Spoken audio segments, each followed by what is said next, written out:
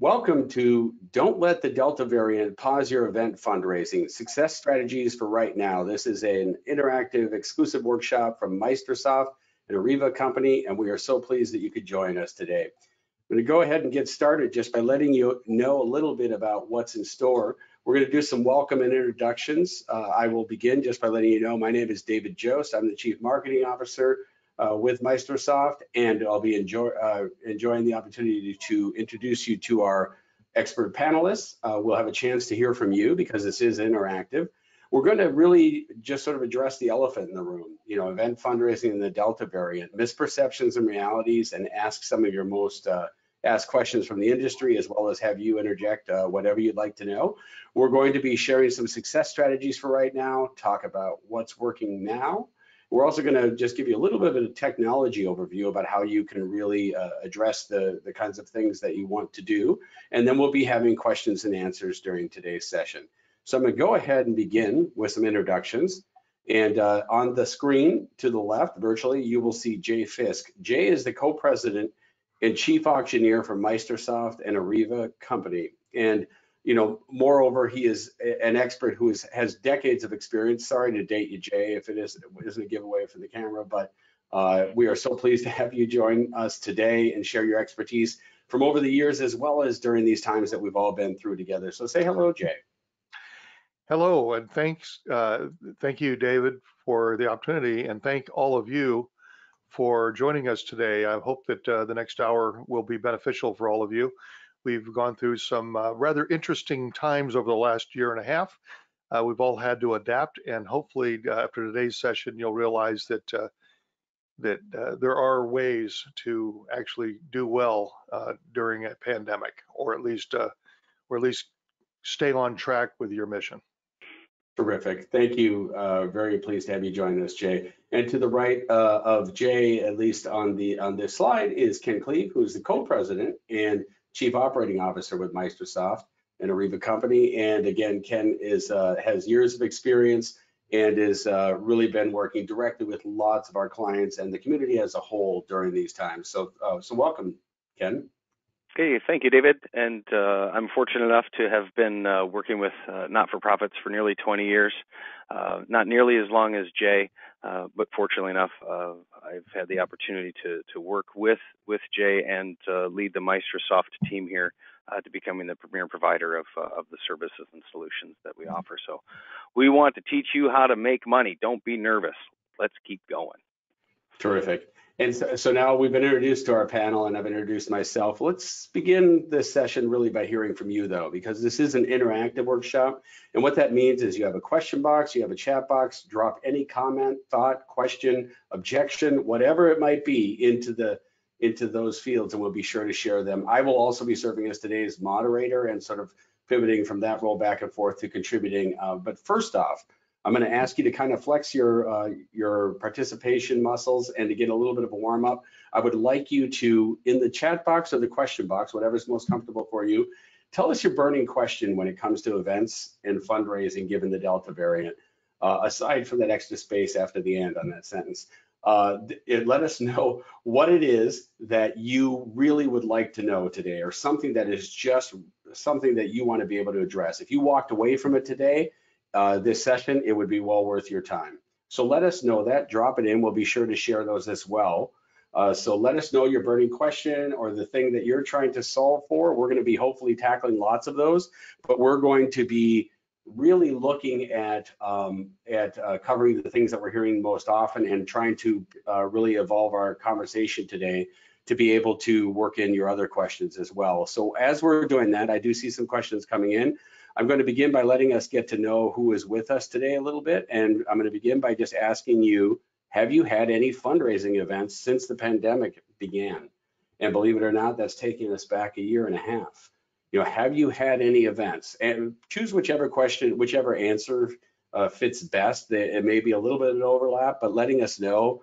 I can tell you right now, the great news is that it's been jumping all over the place as we look at this. I'm going to share this out with everyone as we close it, but right now we're somewhere in the neighborhood of 42% who've held fundraising events virtually, people who've even held live events, people who've held a blend. I would say, you know, somewhere near 80% have done something, which is just great news. And so right now, if you could participate, we got about 75% of you participated. Everyone is here. This is an open table, so please join the conversation and let us know. I'm going to bring up the results here, Jay and Ken, if you want to just have some conversation on the past year and a half and what folks have been through. It's been an interesting year and a half. You know, a year and a half ago, when we first entered the pandemic, I think that there was a perception that this was a 60 to 90 day deal and we'd get through it. You may recall that, you know, the whole thing was 2 weeks to flatten the curve. It was all about flattening the curve in 2 weeks. So many people assumed that if they just sort of, you know, held tight, didn't do anything, kicked the can down the road 90 days, all will be well. Here we are a year and a half later.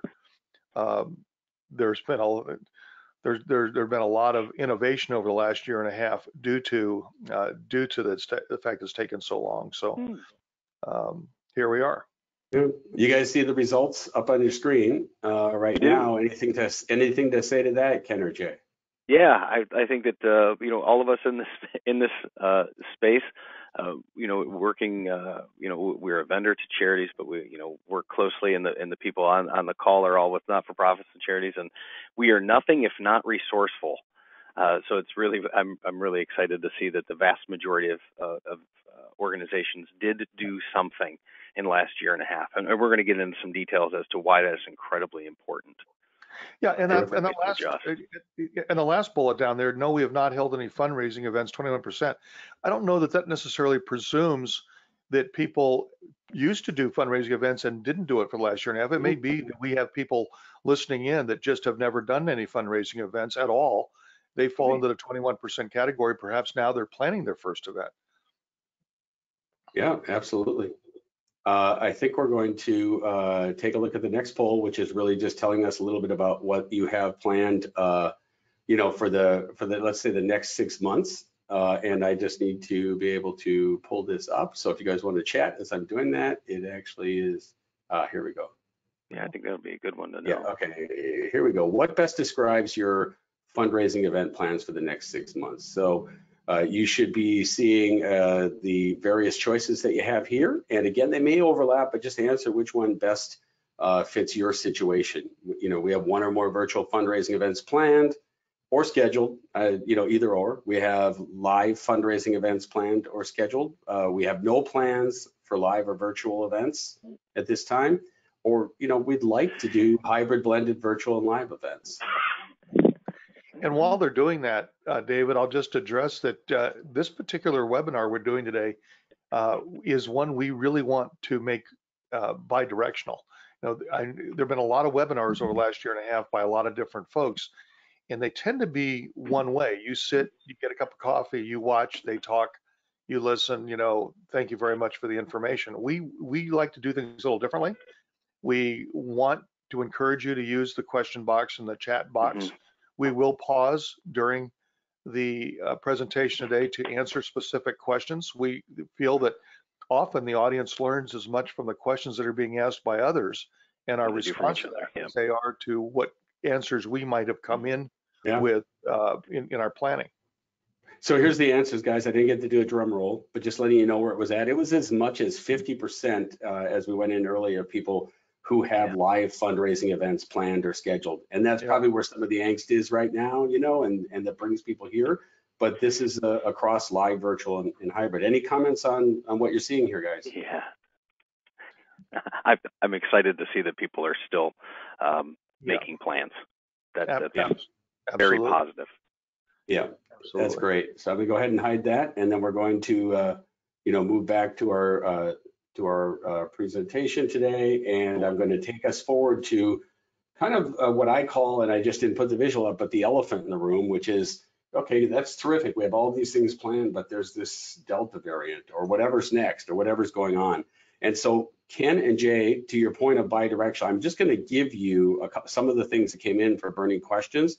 and you can work those in where you'd like to. But there were questions that range from, should we require proof of vaccination for in-person events? Good question. How do we find an auctioneer to do an online auction?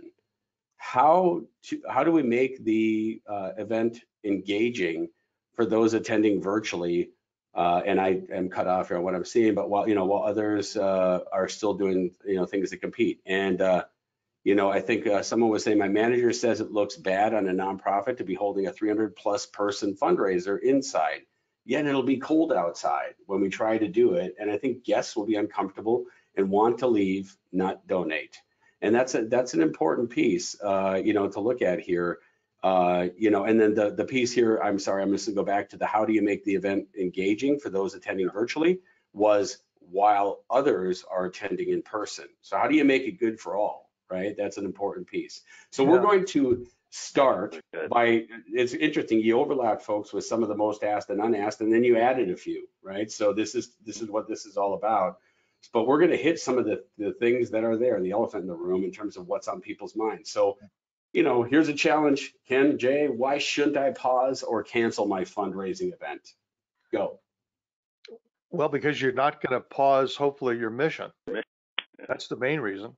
If whatever reason you exist, presumably will continue to exist regardless of a Delta variant or the next variant or the pandemic or anything else that comes along. You have an organization that does great things in your community or your state or internationally. You can't put that mission on the shelf until times are better.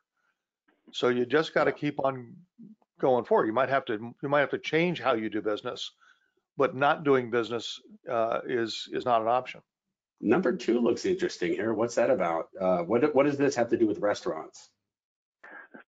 Jay, you like to use that example. That's a good one. Well, I use that example because, when the pandemic hit and all the restaurants were shut down and people couldn't go out, you couldn't even just go grab a quick sandwich anywhere because all the restaurants were closed. So the restaurants had to make a decision. Are we still in the restaurant business or do we get into some other line of work? And those that decided that they wanted to stay in the restaurant business adapted. They said, well, if you can't come into my restaurant, then I'll set up a tent outside my restaurant.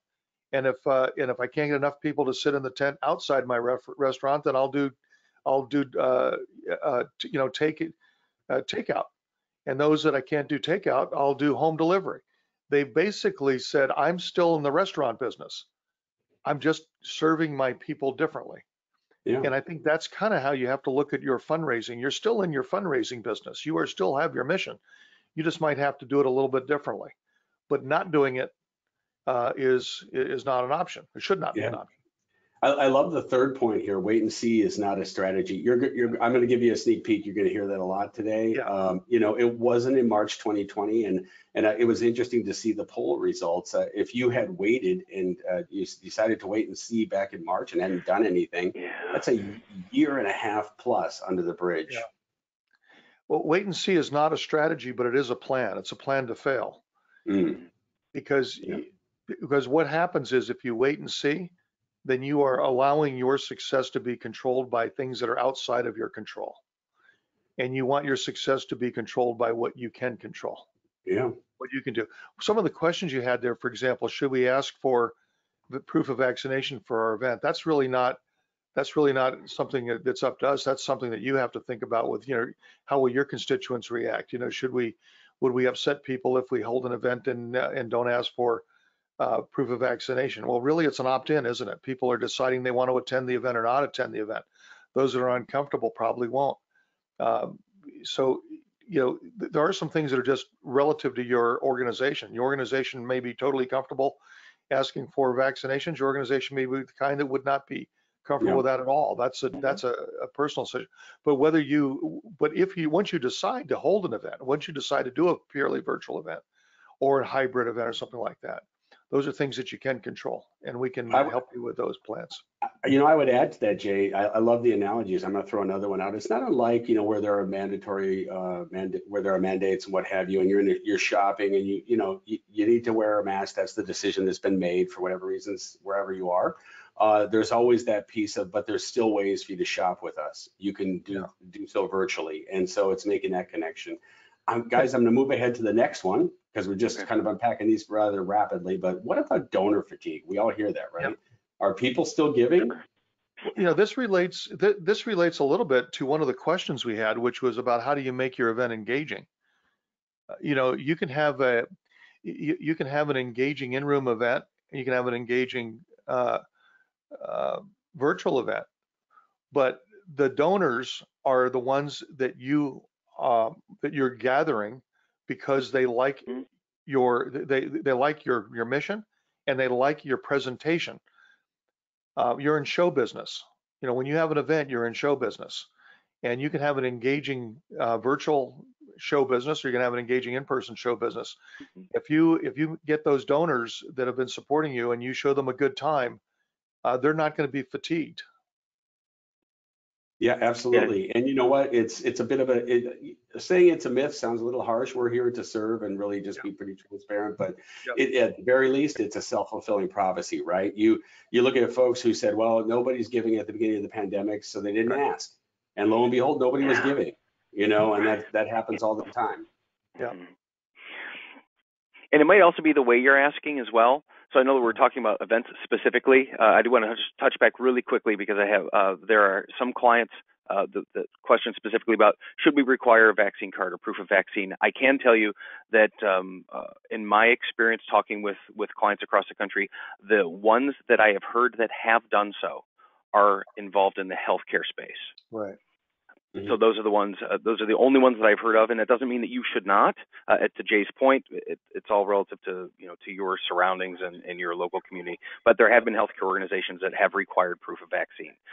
But I do want to talk to the point of if people aren't comfortable coming to an event, you give them an alternate way to donate. You still want them to know that you still need their support. That's right. And that's absolutely. And one of our participants out there shared a great suggestion as well. You know what? Survey your constituents. Find out what they think you should be doing when it comes to vaccination cards, or enlist your team. I mean, have a broad conversation of what you think is best and what's going to resonate with your organization and with your supporters, and also just what makes sense from a standpoint health-wise. So I'm gonna move us ahead. And Jay, you were saying something as we do so. I was just going to say that donor fatigue doesn't come from you asking; it comes from you not asking correctly. Yeah. A nonprofit did a piece out there a long time ago. They said your ask may just be crap. It may not be done well, right? And so I wouldn't say that, but asking well is very key. And same thing with your events; they have to be done well. So what about virtual fatigue? Aren't we just also over this? Well, we can't be. This is going to be part of our future, right? And I think that the generation, the vast majority of clients have an older generation as their supporters, but we're seeing more and more younger folks, and I say younger between the ages of 40 and 55, 55 and 60, that are used to it. At work, we're doing this right now. Everyone's been doing this since before the pandemic, but now it is absolutely commonplace to be on a Zoom. I'm in the office 12 hours a day, and 8 hours of that day is doing this. Right. But if it's boring, it's just boring. I don't care if I'm dressing up in a tuxedo. My wife and I are going to a live event. If it's not exciting, we're still going to donate because we're there to support the organization. The same with virtual. If it's not exciting, it's just not exciting. And Jake can speak to that. And that's what I was saying before. You are in show business. Before the pandemic, you were in show business, whether you liked it or not. If you put on an event, you wanted that event to be special. You wanted people to remember your event. That's why you spent so much time on decorations and making sure the food was proper and the service was great. And you eliminated the check-in line. You eliminated the checkout line. The items were exciting. You had entertainment. There were all those things you did to try and make your in-room event special because you wanted to stand out among your peers. You wanted to stand out among all the other nonprofits who were competing for that donor's mind share. Well, once you go virtual, that doesn't give you an excuse to no longer be in show business. You still are. you're just doing it virtually. You still have to put in a lot of elements in it. That means you have to change things up. You can't have one person talking for an hour and asking people to make donations. You've got to, weave in live and pre-recorded and special shout outs and all kinds of things to keep it exciting. Otherwise, people are going to go into the kitchen and get a sandwich and another glass of wine and not watch your mission. Yeah, I think Well, to that point, real quickly, David, before you move us along here, to that point, I think it's important for those of us that are, trying to sell the concept to our executive director, or if you're the executive director or development director, trying to sell this concept to the board. I think it's important to note that our audience is broader. Before we were constrained by the room, right? A year and a half ago, we were constrained by the biggest ballroom we could find in town if we had enough supporters. But now the audience is much broader. So it's not just the people who are the table captains putting 10 people to the table and you've got 100 tables. We're now entertaining people at home, or maybe some people at their office or while they're traveling. So to Jay's point, we have to be diverse in the quality and the type of engagement that you are providing, whether you're doing a hybrid, which is partial in-room and the rest remote, or all virtual. I'm going to be the voice of the audience out there, guys, as well. And just letting you know, I'll chime in. Please keep these comments coming. There's so many coming in. I'm trying to keep up with them. But someone remarked the performing arts is another area where mask mandates are very, very common. And I would just speak to that and say that overall, another factor to think about is think about your event, because they're not all the same. Are people separated naturally? Are you outside? Are you indoors? Look at all the factors and give it some careful consideration to make the best decision. That's something you're going to really need to spend some time with your team on. And one of the things you'll want to think about, as you're looking at this next question, which is, how can I plan with so much uncertainty? I mean, how do I even go about this? Yeah, well, you can only plan for what you can do. You can't plan for what other people can do. So don't build a plan based on wishing or, well, let's make our plan and hope that in 6 months we'll be able to implement it. Make a plan that you'll definitely be able to implement in 6 months, no matter what else is happening. And that might mean planning for hybrid. And then you can pivot either way. If you're planning for a hybrid event and you have to go fully virtual, you can. If you have the ability to expand out into mostly an in-room event with some virtual, you can. But you can control that. That's something you control. You're not at the mercy of which way the winds are blowing and what other variant might come down the path in 90 days. We're going to look at a lot of these throughout our session today too. So I'm going to keep us moving from communication to building in flexibility and look at this. But the piece I just love here is that people are looking for certainty. There is some certainty. It's very certain that uncertainty and change are part of the new reality. I think we've all learned that lesson, very much so, right? So let's take a look at some. Go ahead. I see a question here in the chat box. It says, I've heard the words virtual and hybrid used so much, I have no idea what either of them are. So what I'd like to do, if I can, is if you go to our webpage, and this is not an advertisement, but if you go to maestrosoft.com, we have a downloadable guide at the bottom of the page, and it's the Ultimate Virtual Auction Guide. And within that, it contains definitions. So I just wanted to guide you over there. So it's maestrosoft.com. Scroll down to the bottom of the page, and you can download the Ultimate Virtual Auction Guide. And I'm so glad someone asked that. We have so many questions that come in so much vernacular, right, from pivot to hybrid and blended and what have you. But Jay, what are your thoughts on that? You say in 10 seconds I can help them. A virtual event is one where it's 100% attended by remotely through technology of some kind, some sort of broadcast. And a hybrid is one where you have some people in the room and some people that are remote. And it can be 10 people in the room, or it can be 100 people in the room, but you're catering to people that are within a room, and you're also catering to people that are remote. That's the hybrid. If it's virtual, then there's nobody in the room except the people that are putting on the event. So we've got ourselves a segue, guys, to the next piece, which is one of the success strategies: plan for hybrid, flexibly adjust to the perfect blend. Share what this is all about with us, Jay and Ken. I was going to let Ken do that one. Oh, thanks. I always sit back and wait and try to keep us on the tracks. So it's important for the 75% of people that said that they have done events, and for those that have not. One thing we want to do is we want to make sure that we've picked a date we have to raise money. If you normally have an event on the 15th of October or the 15th of November or just before the holidays in December, commit to doing it. Commit to having the event. So planning for hybrid means that you have a physical location. If you're allowed to have people in the room, you're going to have people in the room.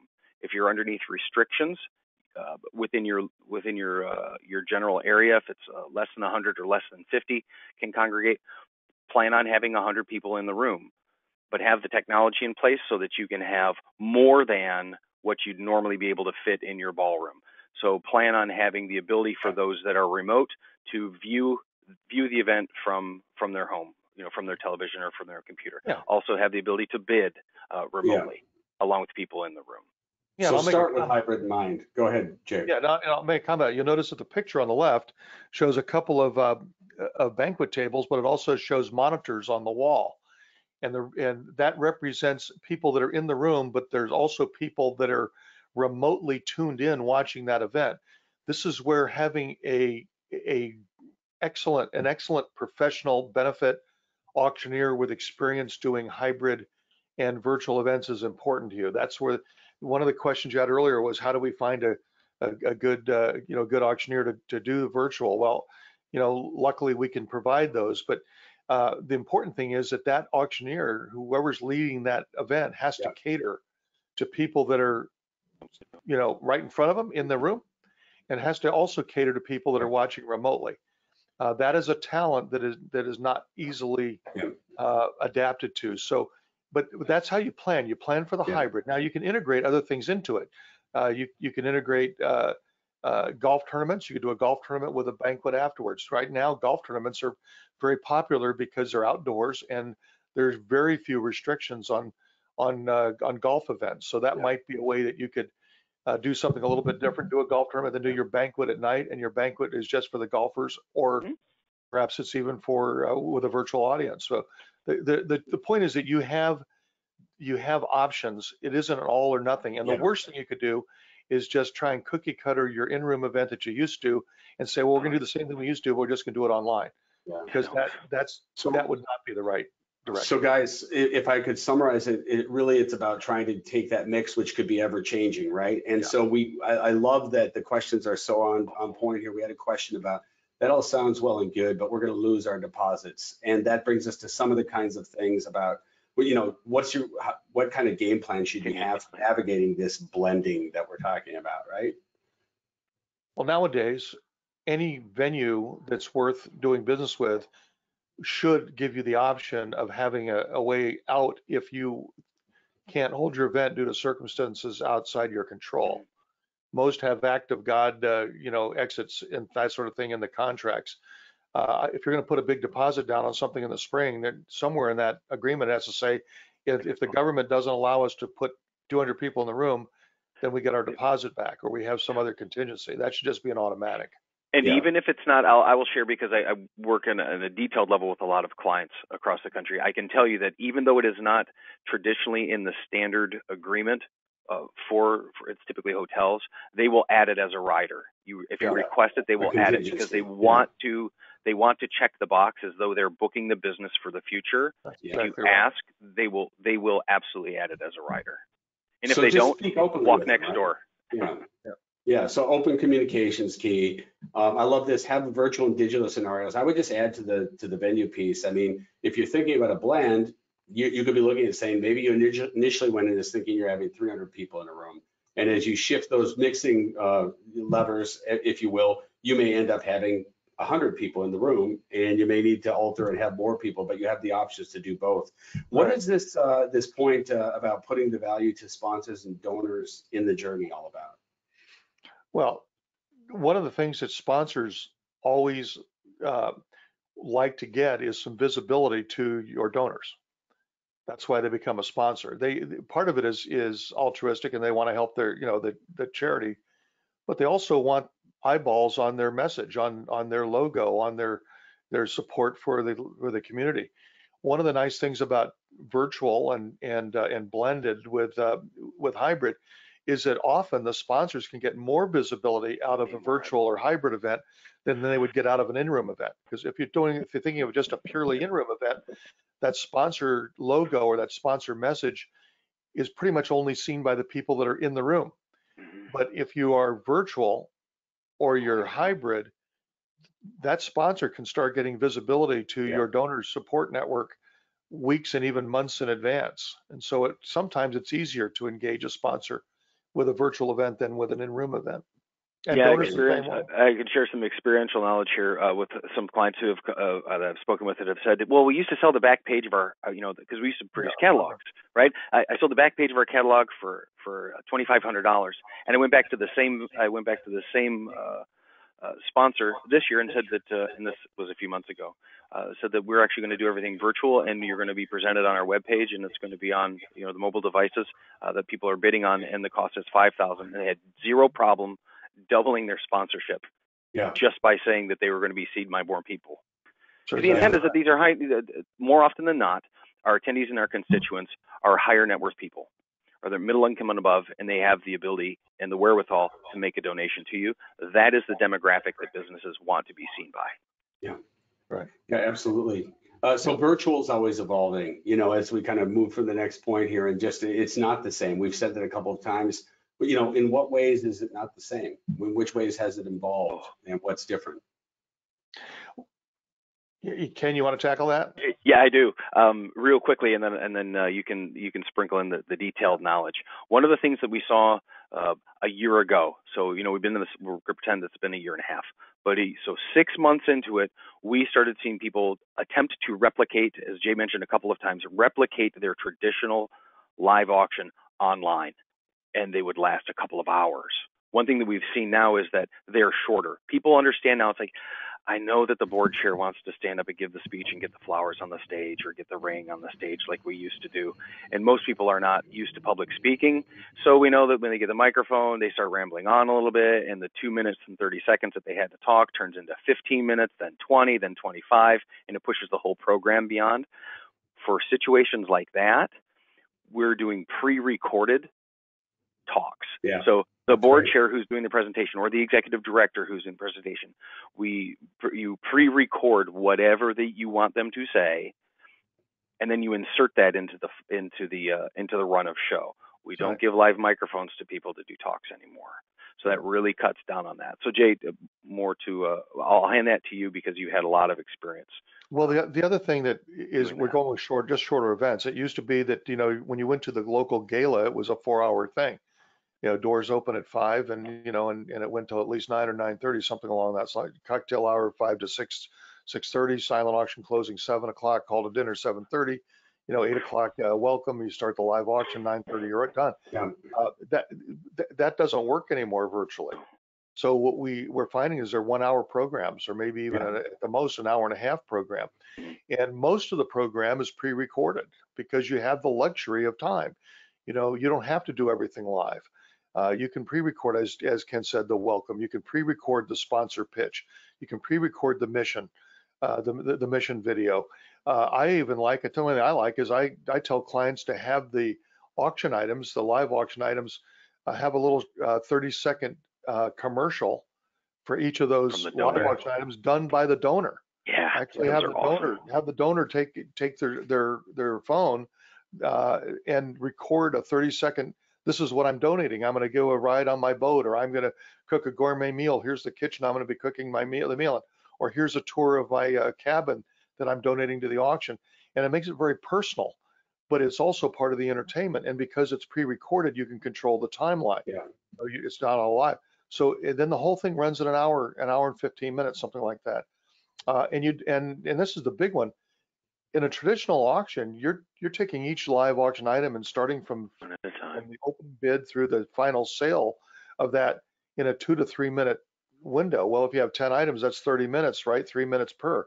But that's in a room. You can't do that virtually. You can't give people only 3 minutes in the virtual world to bid. It takes too long to bid. And not everybody's paying 100% of the attention during the entire hour. So you have to start the bidding a day or two ahead of time. And then what you might do is just take the final bid during the program. Yeah. So there's things like that are changing, and you can still sell 10 items live, but you're only taking final bids on 10 items live. You're not taking the entire bidding process on 10 items live. So it still does work. Yeah. you also are finding that the audience can be much broader dispersed now.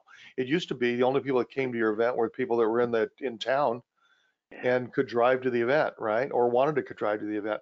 Now, especially if you're like an alumni organization or something that has lots of distributed support network, you might find people from other states attending your event, and that's new. Yeah, And it's a that's great way been to beneficial. engage people. That's one of Yeah. the benefits of virtual. I mean, there's so many awful things that happen during the pandemic, but this is one of the things that I think is going to continue on for many, many, many years, if not forever, in our space, is the ability to do outreach to people who want to support you, but are not in your geographic location.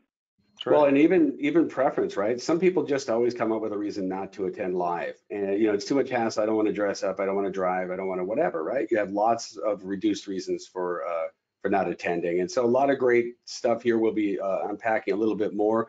I'm going to just throw something out here as a question as I transition. What are you suggesting if we're unable to do a hybrid or live event, since there's an extra cost to be able to do remote during the live venue event?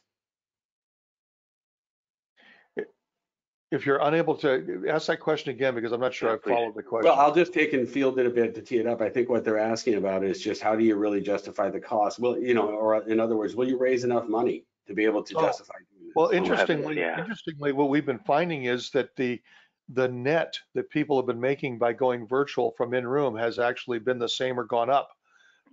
Their gross is lower, but their gross revenue goes down because you're not putting 300 people in the room and charging them $125 or $150 a ticket, to buy a meal. They're getting into the event more or less for free because it's virtual. But you also don't have that expense. You're not having to rent big screen displays. You're not having to rent sound systems. You're not having to do staging. You don't have to worry about centerpieces. You don't have to buy you don't have to buy you're not paying for valet. You're not validating parking. All of those things that we used to just, they were throwaway expenses because we knew we had to do them because we had 500 people coming.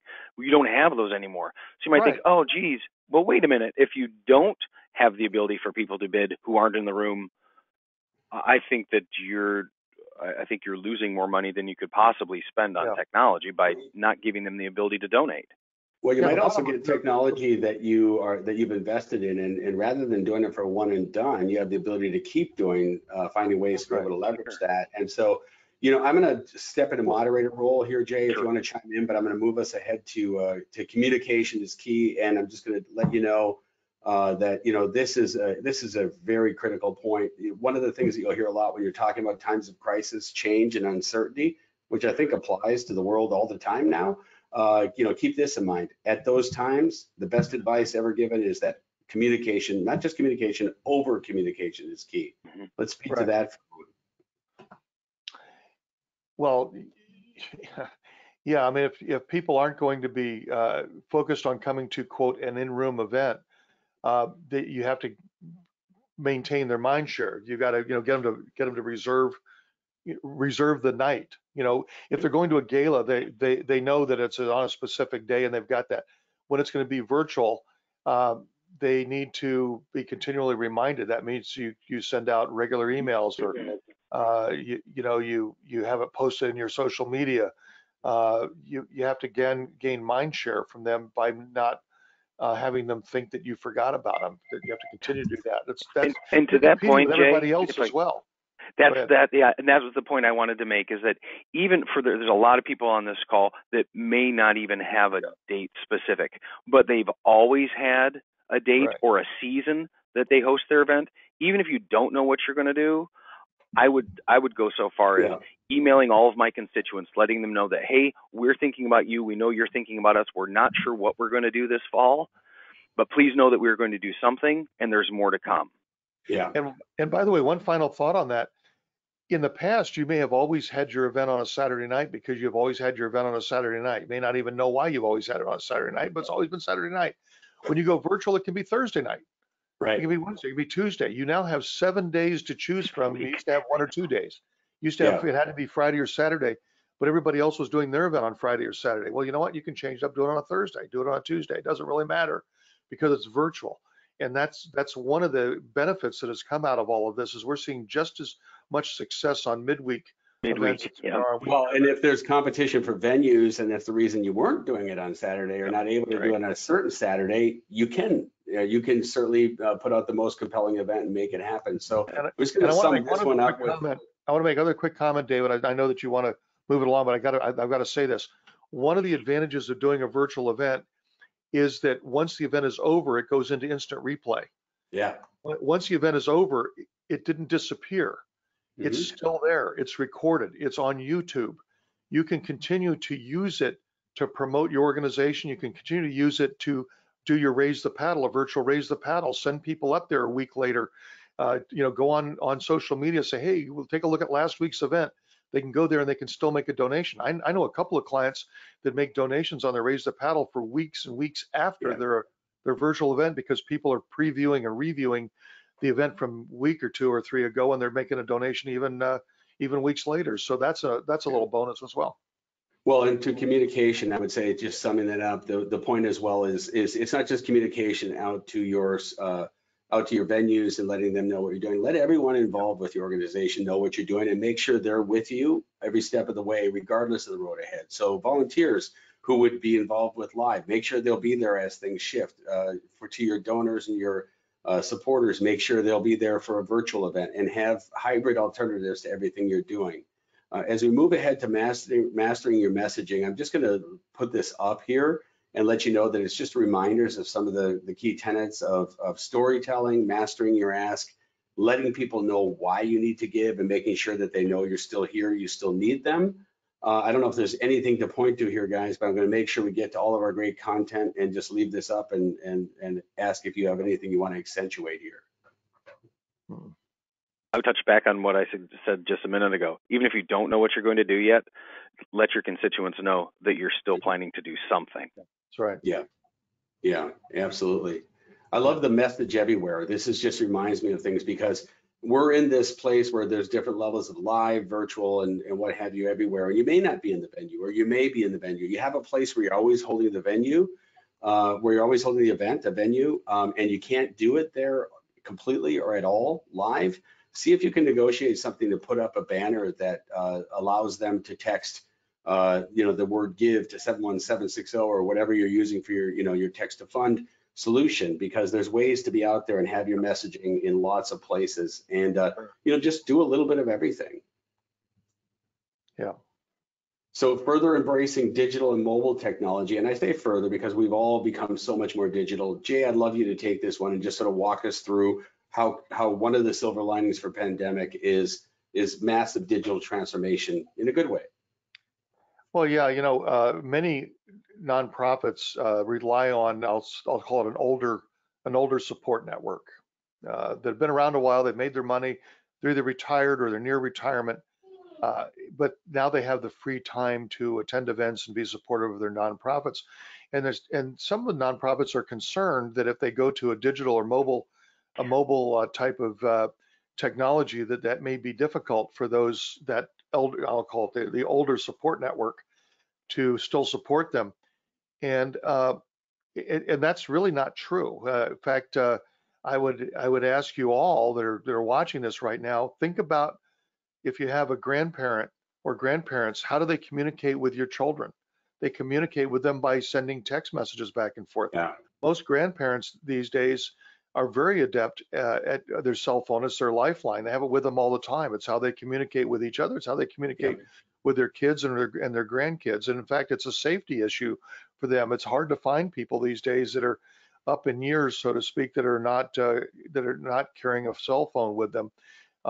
In many ways, it is their lifeline. So don't be afraid of moving. I guess the point is, don't be afraid of moving to a mobile technology for your bidding when you have to go into the virtual world. You will find it is embraced quite readily by everybody at all ages, and certainly the even expected, right? I mean, it's expected now. I mean, we've all become accustomed to that. So where's the phone? Where's the app? Where's the virtual version of this? Right. So that's an important piece. Here it is. Wait and see is not a strategy again. Make decisions. And I love this one because there's a picture of a scissors, and something I've heard a long time ago I just would share is, decisions comes from the Latin decisere, which means to cut from, right? So to not sit in the place of indecision, make a decision, get behind it, put your passion behind it, and continually evaluate and adjust. That's what we've been talking about. But what's this last point is kind of an interesting way to look at it. Either of you want to take that? Well, if you want to take it, Ken, or you want me to? Sure. Well, I'll start, and then you can you can play color commentator. If you you are far better doing something because the people around you don't know what to do. You are going to help to bring on their constituents to your cause. We've seen that happen with a lot of clients around the country who've been in areas, large metropolitan areas, where others in their town have not done an event, whether it's even if it's a peer-to-peer or a team fundraising or a general mobile ask or anything like that. They've just stopped. What they've seen is that there's people in town that want to donate. They have money to give.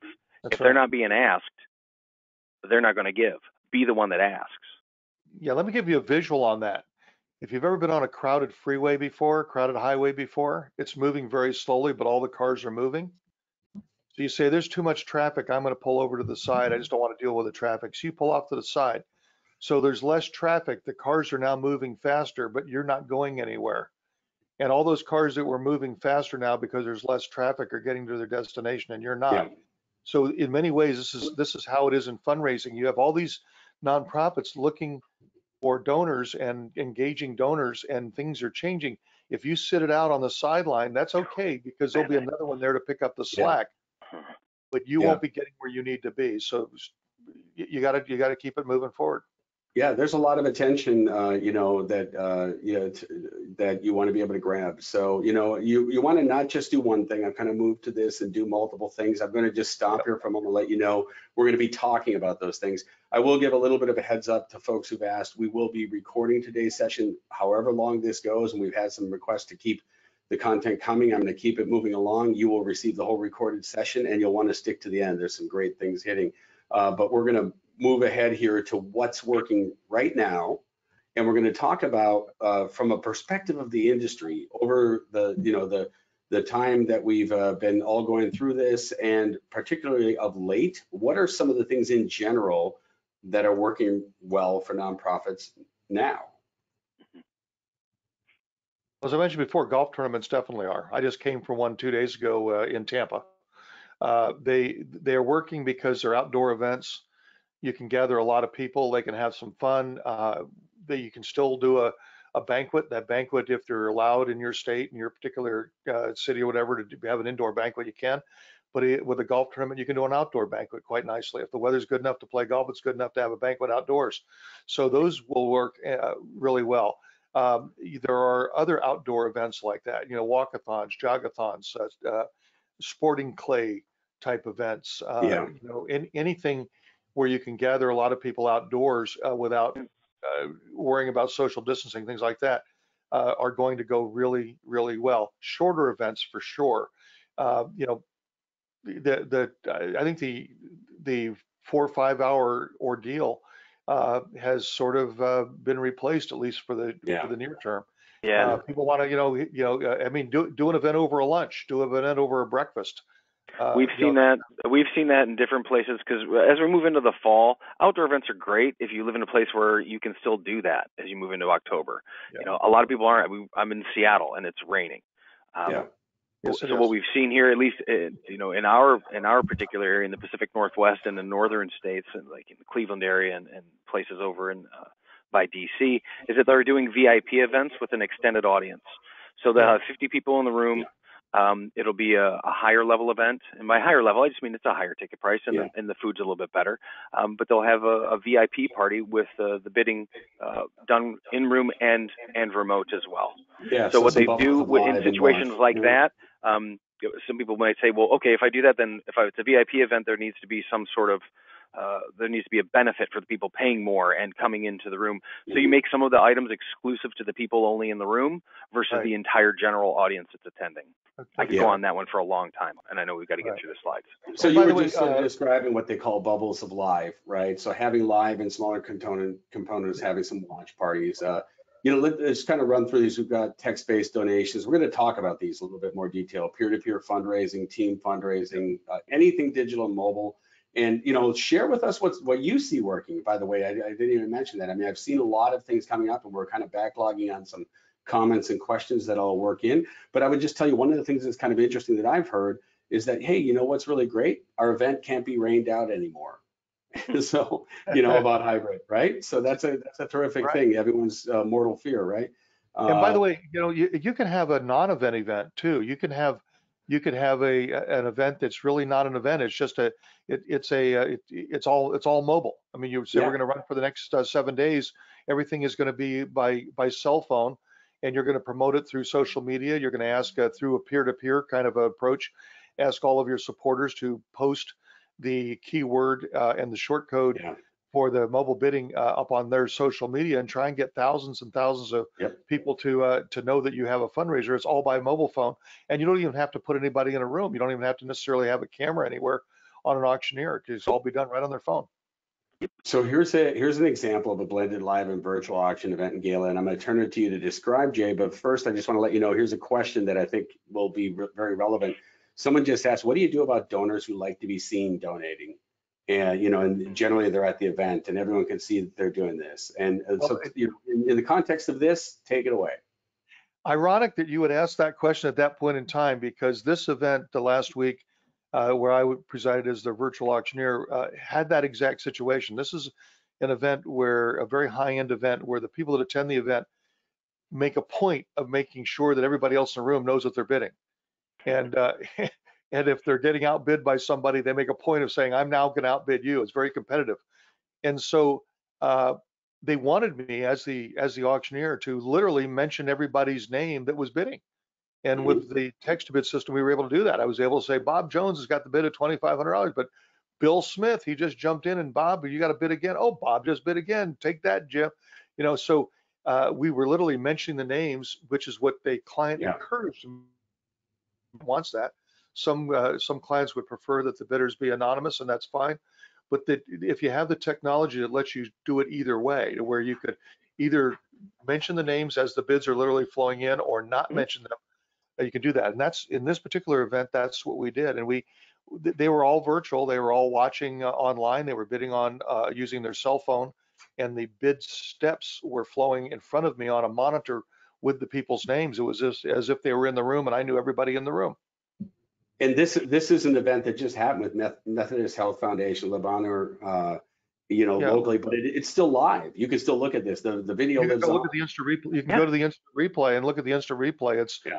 It's FedEx Family House.meisterweb.com, and you can go watch the instant replay. And that's we'll share that out with all of you afterwards. So no need to jot that down real quick. Yeah, do that. But that is one of the advantages of doing virtual, is that it isn't over when it's over. Yeah. It can be persistent. So you don't have to rent the ballroom kicks you out at 10:30, right? Because they need to get all of their staff home by 11. Not anymore. Yeah. You don't have to worry about that. So there was bidding, lots of things you could do. Here are some of the other elements. Yep. And you see the sponsors on there, the Cigna and Deloitte and FedEx, getting their recognition, getting their eyeballs. No matter which screen you go to, the public that are the bidders are seeing the sponsors. And that's one of the things you can say to your sponsors is, look, we're not just going to put a banner up in our ballroom. We're going to put you in everybody's cell phone, and they're going to be carrying you around, for a week as bidding is going on. It allowed you to do all kinds of creative things with the bidding. And I've seen, we've seen nonprofits like Dorchester Paws, a recent example where they sold corsages to their virtual, to their prom event, I should say, excuse me. So they had a virtual element, worked into that. Another thing that's working, text-to-fund, text-based campaigns. We mentioned that, putting that on the sides of buildings, putting it on, having something that you can share if you get news coverage. But also, this is Ronald McDonald House Charities of South Florida, who's really been doing this throughout the pandemic, and they have text home to 71760, directly on their website. And it's something that's out there branded. It's something that allows people to give anywhere, anytime, because you always have your cell phone with you. You always have your mobile phone with you. And if you don't believe me, just look to your right or your left hand right now. It's probably, or your desk. It's very nearby. Big piece here. How does text text to fund, text to bid work into that live event? Those, because I saw a little bit of that on the previous piece. Was that text to fund? Was that something else? That was actually text to bid. That was the mobile Yeah. bidding platform. But the way that text to fund would work is that once you have a captive audience, you let them know that, hey, we're going to keep your donations coming, or we'd like to continue to accept your donations all year round. And this is the way you can do it. So you get a keyword and assigned to your organization, and then you publicize that. But you always mention that during the event, whether it's a hybrid, you have a few people in the room and the rest of people are remote, or if it's a virtual, everybody's remote. You always mention that in everything you are doing, in every piece of mail and everywhere on the website, especially when you're doing a presentation. Yeah. Rotary clubs love that. People are more likely to text a keyword to a short code than to go to a website. You advertise a type in website, an address. remember the website name, then they have to go to the website, they have to find the donate button on the website. There's 3, 4, 5 steps to get there to make a donation. With a text-based donation, it's instant. I've got the phone in my hand. Yeah. I could be sitting having lunch and I can go ahead and I see the message and I just text the donation in right away. It's a 2-step process rather than a 5-step process to it. And that doesn't mean that you shouldn't have a donate now button on your webpage.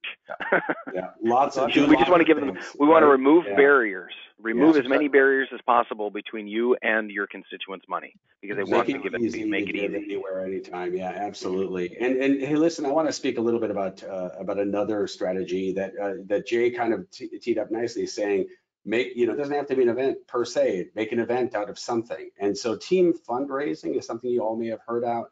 It's different than peer-to-peer fundraising in the sense that it leverages peer-to-peer fundraising, it leverages your events, it leverages digital giving, online donations, but it creates a very exciting event that is fueled by the natural competitive spirit. So we just recently, in fact, last week, we shared a story of North Platte Public Schools Foundation and how they just raised, far exceeded their goals by leveraging team captains and classrooms and teachers and all of the students to take a very traditional kind of event, which is their change wars, the change jars in the classrooms, and they made it live on in that sense, but also to really take a life of its own digitally, extending the reach.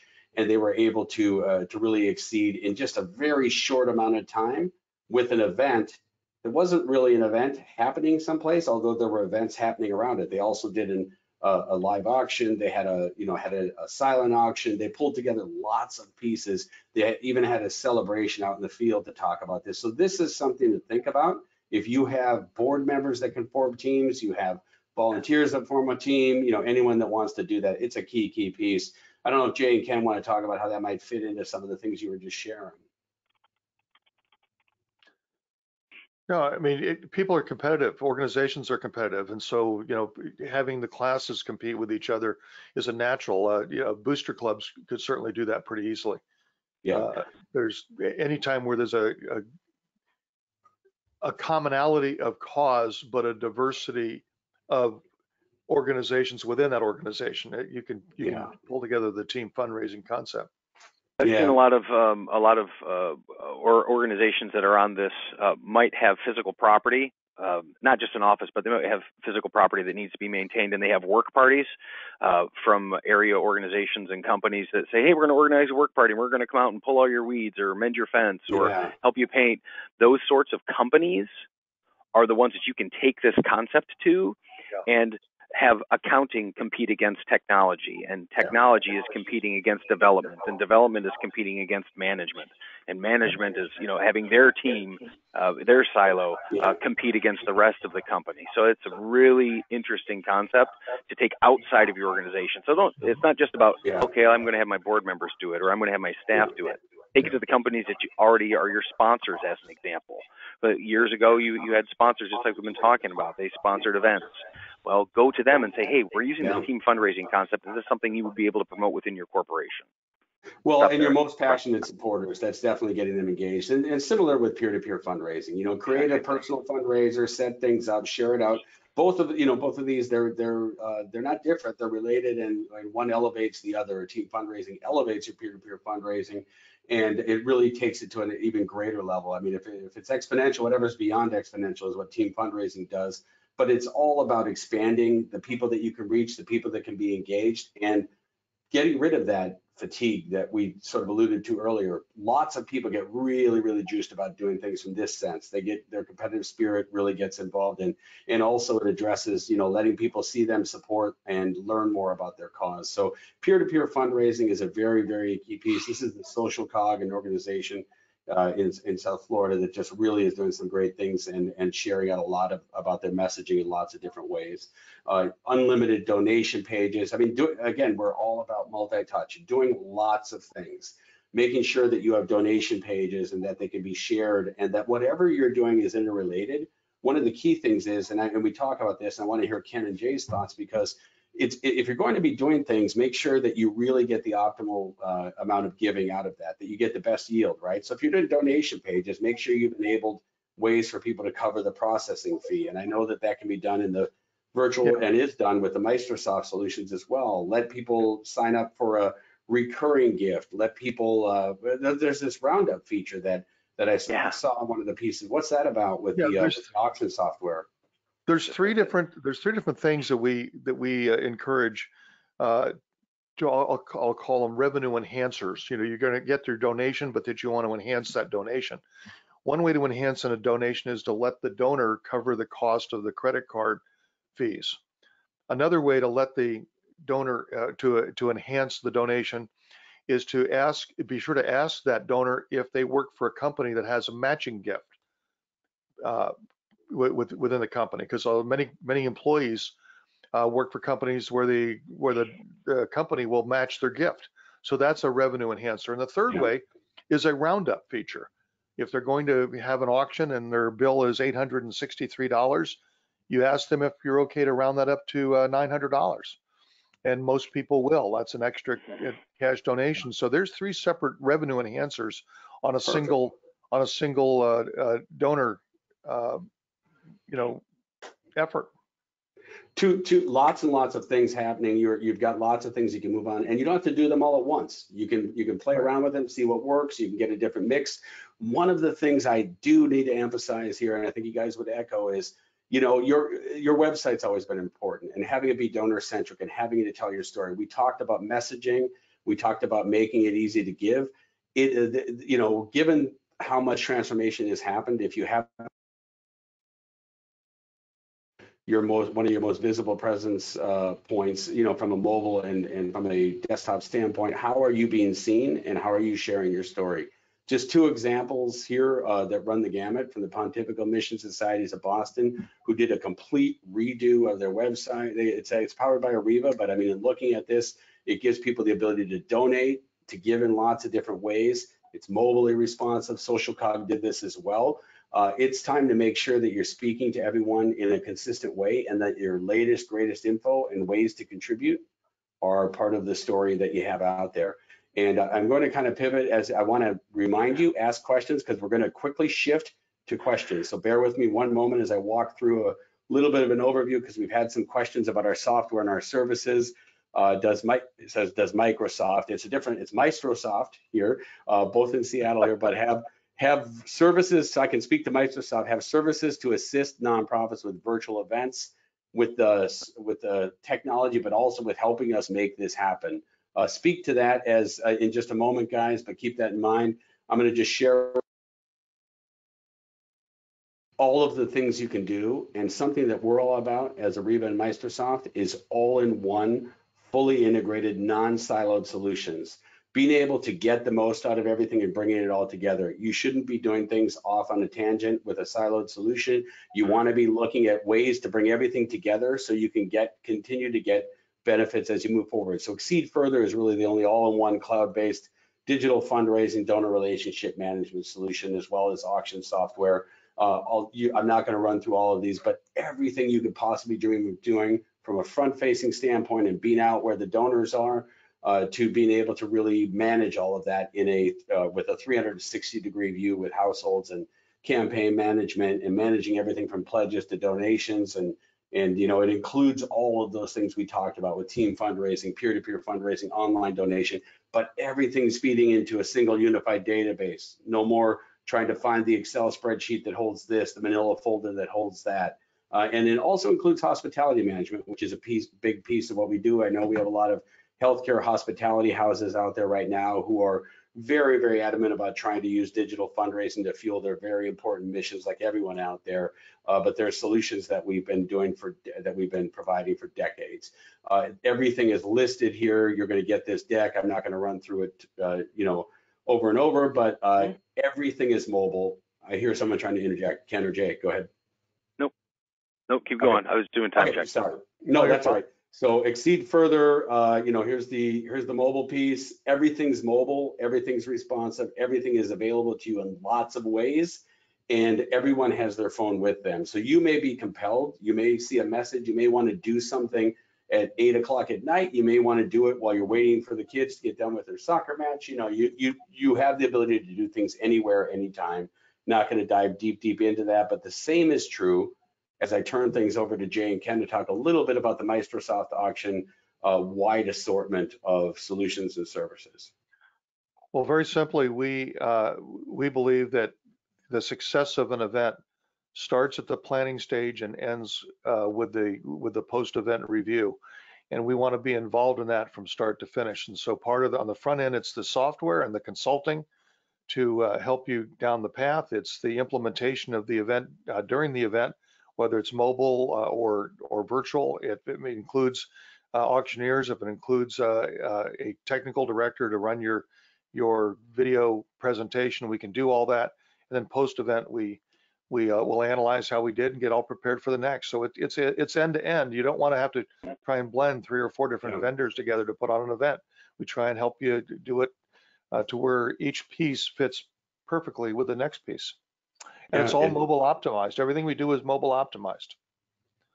And really the difference here is that is, Microsoft, from a standpoint of a lot of different kinds of things, siloed solutions people might look at, but there's really no one out there that helps you bring it all together from soup to nuts, or all the way from from 0 to 60. And so depending on what you need, there's a lot of different options. We're going to provide all of you with a free consultation or success strategies for right now, consultation and demo. And I'm going to put up a note as we ask you for your questions again, just to make sure that you are aware. This is not going to be a sales pitch. It's not the way we roll. We've been doing this for years. We have people come on with the simplest of questions. It might be a 5-minute consultation. It might be listen to what we're doing. What kinds of things have you guys handled on these consultations from a Microsoft perspective?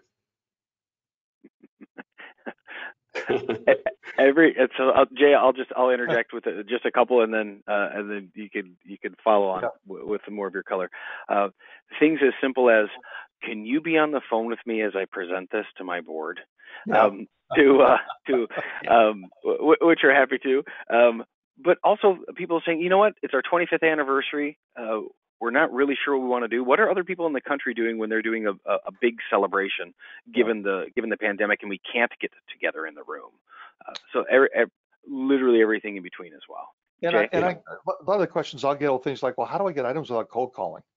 Sure. How do I get the best items? What's selling now? What's selling really, really well? Or we've had a volunteer auctioneer for years, and Craig, frankly, he's not that good, but he's been doing it for so long and always volunteers his time to help us out. How do we transition from our volunteer so-so auctioneer to a professional auctioneer without hurting his feelings? Things like that. So we get all kinds of questions, and we do have answers for a lot of them. So don't be afraid to ask away. Try to stump me. So, here's a question. Guys. Maestro. Here's a question that applies, because we're going to be asking for questions. Keep chiming in right now. I'm going to hit these in a second. But here's a question. So I have an event coming up at the end of November. It's supposed to be live. We didn't make any contingency plans. I'm just going to say, heck, do we do now? So, sure. Is crisis help available? Yeah, sure. Let's talk about we would talk about what have you done so far, and then what was your goal, and how can we take what you've done so far and still achieve that goal, knowing that we can only control the things that we can control. Yeah, absolutely. Keep letting us know. Whoever asks that question, make sure that you mark, please contact me. Yes. so that we can, outside of this call, we can learn more about your mission, what you guys typically do, and where you are right now, how many people are attending, how many people have confirmed, how many items you have, that sort of thing. And then happy to share some answers with you. And I'm going to tell you that it's more than one that's asked a similar question. Yeah. So you're not alone, right? So The great news is this. You've already planned something. So you are ahead of other people in your area.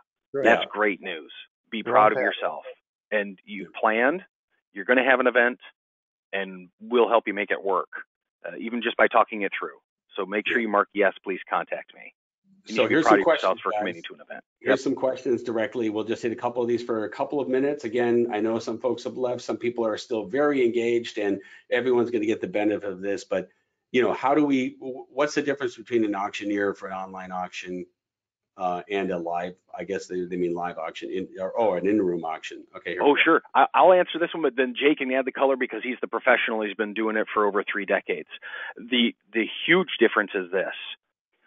A virtual auctioneer needs to be able to present to nobody else. They're talking to a camera. Yeah. A live auctioneer feeds off of the energy in the room.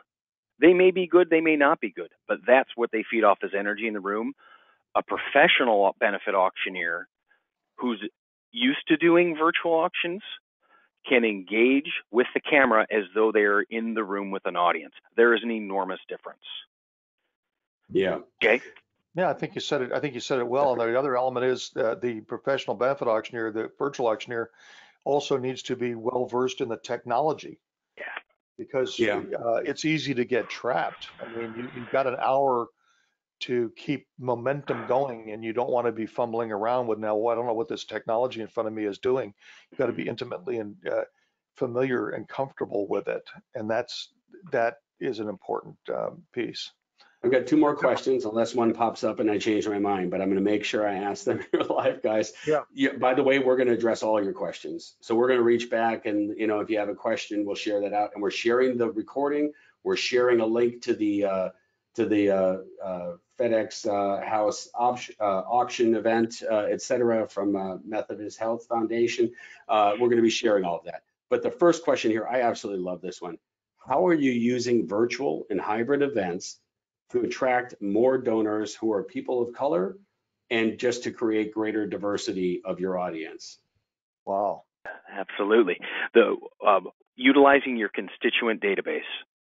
So if the nice part about virtual is that they don't have to, whoever your attendees are, don't have to make the effort to come in room.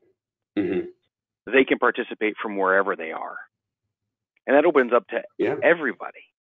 Well, across all sectors, right? So I would just tell you accessibility is a big, big plus of virtual. So you have people that just are homebound, people that are not able to come, people who maybe aren't able to come up with the money to participate at the level of being at the event, but now can enjoy some semblance of that in lots of different ways. So that's a terrific one. Anything to add, Jay? Only that I think that that's an opportunity for people to host watch parties. Yeah. Have hosts that are saying, you know what, and I'll invite 10 or 20 people over to my house to watch the event. And if you get 10 or 20 people each willing to do a watch party and invite people over to their house, you now can have that audience, that diverse audience that you're looking for. And they're watching it in effect at 10 to 20 different locations, but they're all watching the same program together. Yep. And if you're doing it a professional way, you can cut in and out as part of your run of show. You can cut out to, hey, the watch party, in Philadelphia, and let's cut to the watch party in Tampa, and it's everyone has a seat at the table. Yeah, absolutely. So that's great. So here's another question, and this one's very, very particular, but I think it's a good example, and I'd love to see you guys go to work on it. If you're doing a casino night with auction, do you have any ideas about incorporating hybrid, or is it best just to reschedule if COVID is still a problem in our area, and that's everywhere, right? So what about that question? Well, Jay may have some additional color, but I would say this. If you are considering going virtual or hybrid with your casino night, be aware of your state and local raffle laws. That's for sure. Yeah. I know I didn't give you any good information there. How about you, Jay? What do you think about that? I mean, No, is it safe to postpone? Because I mean, I hate to have all those people already willing to attend. Maybe this is one of those. Maybe this is one of those situations where you require a vaccine card. I think to this attend. is I think this is one of those where you contact us. We need. I Yeah. think Okay. I need more Yeah, let's information. take that around. You need more Okay. info. Yeah, we definitely want to be very responsible about that. But Yeah. you know, I would venture to say that, like, I've seen this, and you guys tell me if I'm wrong, but there's a way to be able to I'm going to say the one I don't believe I've used it once, so I'm going to use up my pivot card by saying there's a way for you to pivot from just about anything to something that's going to be as good as or better. True or false? Yeah. True. Absolutely. Yeah. Absolutely. It was a loaded question, right? Because I know the Yeah. answer. But yeah, no, this is great. If you have questions, burning or otherwise, just go ahead and drop them in here. And by the way, we're going to kind of come to a close here. I've left the poll open. If you didn't get a chance to answer that piece, please go ahead and drop a note in the comment or question box, excuse me. And we're going to go ahead and just do our kind of our close around the circle, just to have everyone kind of say their final words, any sort of thank yous. And I'm going to begin, and as we're doing this, I'm just going to go back to some of the tile slides that share the solutions, because we've had some requests for that.